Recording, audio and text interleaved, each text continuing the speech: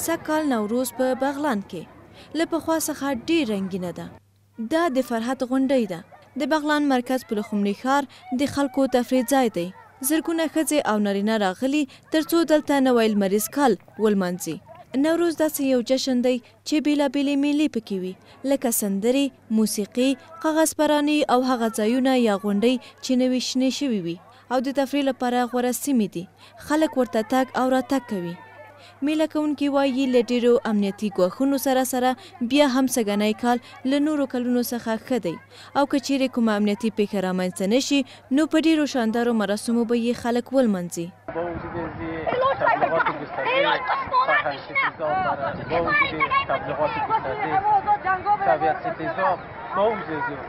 تا جایی که ملاحظه میشه با وجود که روز اول میله نوروز آمد، میله نوروز ما با شکوفگی خاص بود برگزار شود.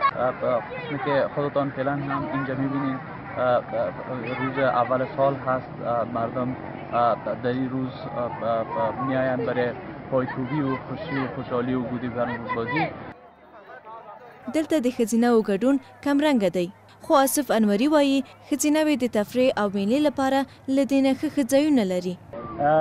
امروز که آغازین روز سال است شاید لحظات بعد خانم‌ها اینجا بیاین. اگرچه خانم‌ها در ولایت بغلان جاهای دیگه هم دارن، مثلا باغ بیبی صبری است، باغ قهوه‌خانه است، باغ زنانه که ساخته شده، شاید اونجا هم برن.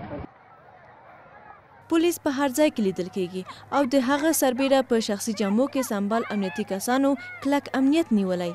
تر دې دمه هیڅ کومه پیښه نه ده رامنځته شوې او دا چې وروسته له دې به څه کېږي څوک نه پوهېږي. همدارنګه تېره ورځ د بغلان امنیتي قومندان جنرال الاداد فدایي د نوي کال په ورځو کې د کلک امنیت تدابیرو ډاډ ورکړی.